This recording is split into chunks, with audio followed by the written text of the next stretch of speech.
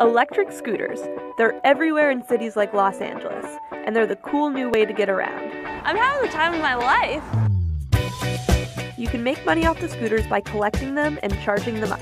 This is so wild. The fact that you just pick up a scooter in the middle of the street and put it in the back of your car. Some people take it to an extreme.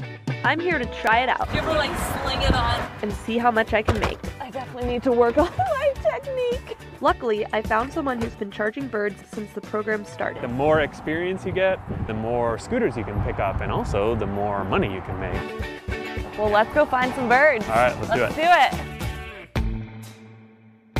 You have to understand where those scooters are going to be, and then also the time to go out. It says that we're actually right here on top of one. The best time for bird hunting is actually at 9 or 10 at night when more scooters need charging. So we find one, First ever bird capture, and then meet back up with Harry later on.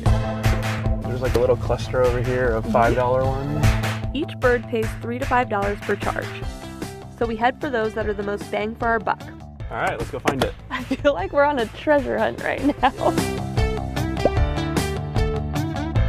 One of Harry's top tips is to work as a team. Excellent. All right, bird number 2. Bird number 2 done. One person can be driving, the other person is looking at the map. I can't damage these, can I? Oh, teamwork also comes in handy for spotting hidden scooters, like the one we find behind trash cans in an alley. I'm like right in the light. Little flashlight. My biggest weakness is scanning the QR code. Turns out, hunting down scooters is exhilarating, especially when it gets competitive. It got taken. A scooter we're after disappears from the map. Okay, we gotta step on it. That means there's another bird hunter close by. You can see there's another charger right here. But we captured it, right? Yeah. Yeah, we just grabbed this one. Sorry.